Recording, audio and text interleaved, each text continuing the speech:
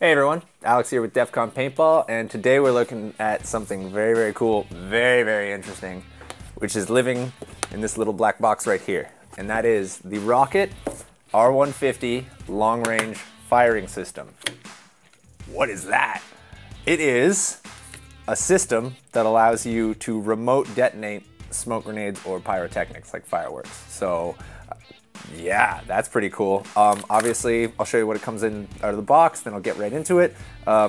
Instruction manual, of course, you're gonna wanna read those because it's, you know, it's not complicated, but there are some nuances to setting this all up and having it function properly. So read the manual, and then that way you'll, get the most bang for your buck.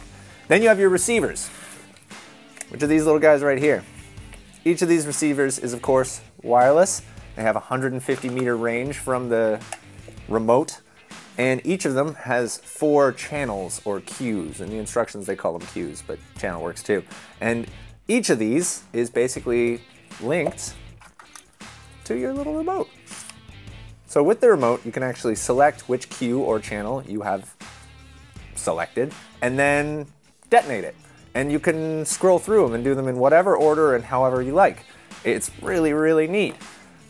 Other than all that stuff, you have what are called Talon clips, and these are basically just the wiring to connect the actual device to the receiver. Each of these cues is capable of having up to 3 devices connected to it, meaning you could have up to 12 devices on each receiver, 36 total, which is a lot of smoke and fire and stuff like that. It does actually have a testing mode, so you can actually check the connections of everything before you kind of get right into it and make sure everything's working properly before you hit the red button. And there's just a lot of different things you can do with this. It's really more focused towards like field staff and game organizers and stuff like that. But if you're organizing stuff like scenario games and you want to make it much more atmospheric, much cooler when, objectives are achieved, when things get blown up, what have you, you can actually add in, real smoke and fireworks and things like that. It'll work with anything that has a fuse, so it works with traditional fireworks because you would just light those anyway and you just attach the Talon clip to that. And it'll work with smoke grenades that are wire pull as well. You do have to basically dig out the fuse from the smoke grenade. We are going to show you how to do that. It's not complicated. It's just, you can't just use the wire pull.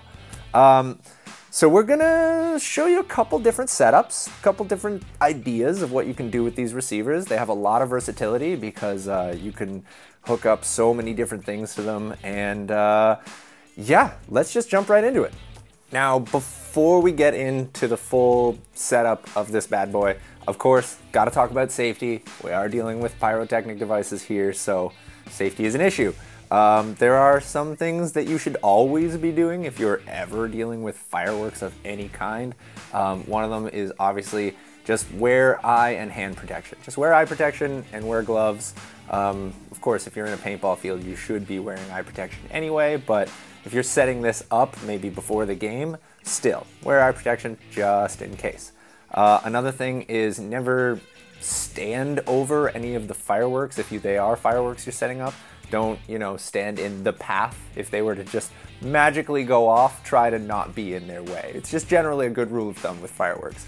And the last thing is basically while you're setting it up, try to have something on hand that you could put out a firework if it did accidentally go off, like a bucket of water, or fire extinguisher, or both, Just make sure that if something were to go wrong, you are prepared to deal with it.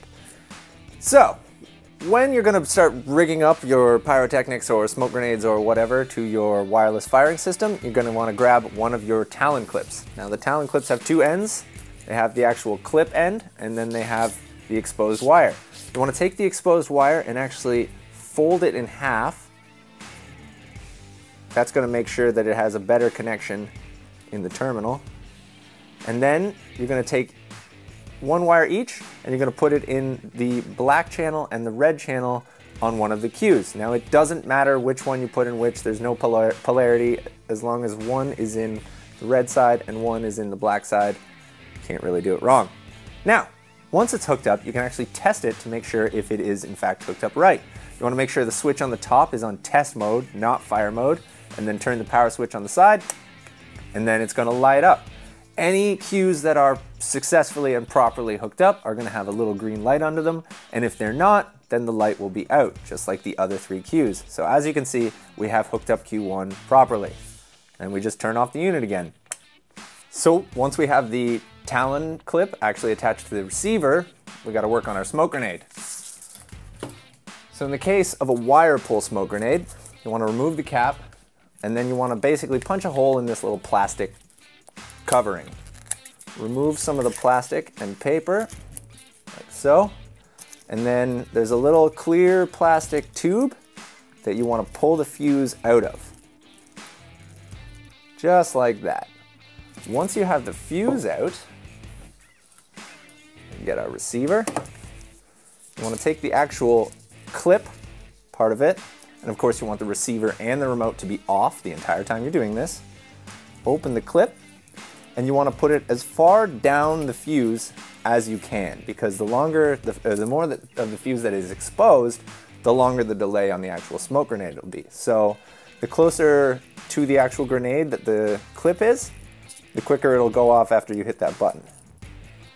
Once you get it on there, you just want to give it a little squeeze so you know it's closed. And you want to make sure not to slide the clip on the actual fuse, because if you slide it around, you could break the tiny little wire in there. The wire is basically like a light bulb filament that heats up once you press the button, and you don't want to break that because then it won't work anymore. Once that is attached, just like that, you have connected a smoke grenade to your receiver. Simply turn the receiver on, turn your remote on, get it to the right cue, hit the button, hold it down for a second, that smoke grenade is gonna go off. That's the simple way to do it. So that's 1 grenade on 1 cue. Now we're going to show you how to hook up a little bit more than that. So when it comes to hooking up more than 1 device to the same cue, obviously you're going to need more than 1 Talon clip. So since we'll be connecting 2 devices to Q2, you want to take both of the ends with the exposed wires. Take one end from each Talon clip and twist them together. Once it's been twisted together, fold it over just like you did before. And remember, you're not twisting both ends of one Talon clip to each other, you're twisting one from each to each other. And then fold it over. Once that is done, do the same thing as before. We're going to hook one into the red terminal, one into the black terminal.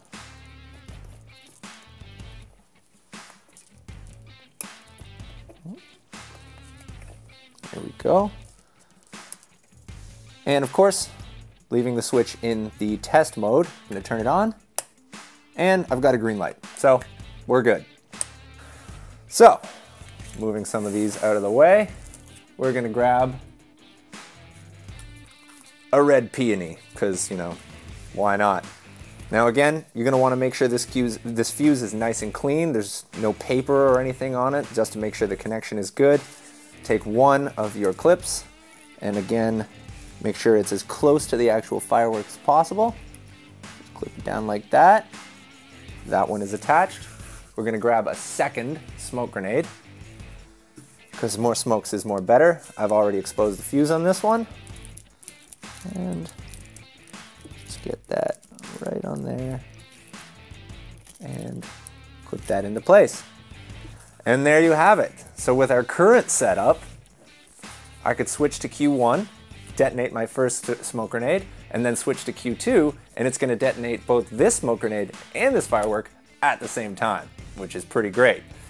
As you can see, you could just keep going with this and just keep connecting them to new cues. You could use more receivers, and at the end of the day, you can hook up quite a few devices and have them all controlled by a single remote, which is pretty awesome. It's as you can see, it's not overly complicated to set up, fairly simple. You're really just clipping wires to stuff, and that's pretty much all there is to it. So that's your wireless long-range smoke grenade detonation system. 150 meters. This could turn your average scenario game into just the most awesome experience with smoke and pyrotechnics and all kinds of stuff going off. So really, really, really neat.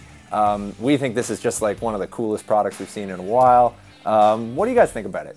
Do you have, you know, do you want to know more about this? And yeah, like, you got comments? Have you ever seen anything like this used in a game? Obviously, we're going to want to show this off, so that's going to be part 2 of our video. That's going to be coming soon, and we're actually going to take it out to a field, set up some cool smokes and fireworks and stuff like that, and we're going to show you exactly what this device can do. So, you know, if you got comments about it, leave them below, like and subscribe as always, and thank you for watching.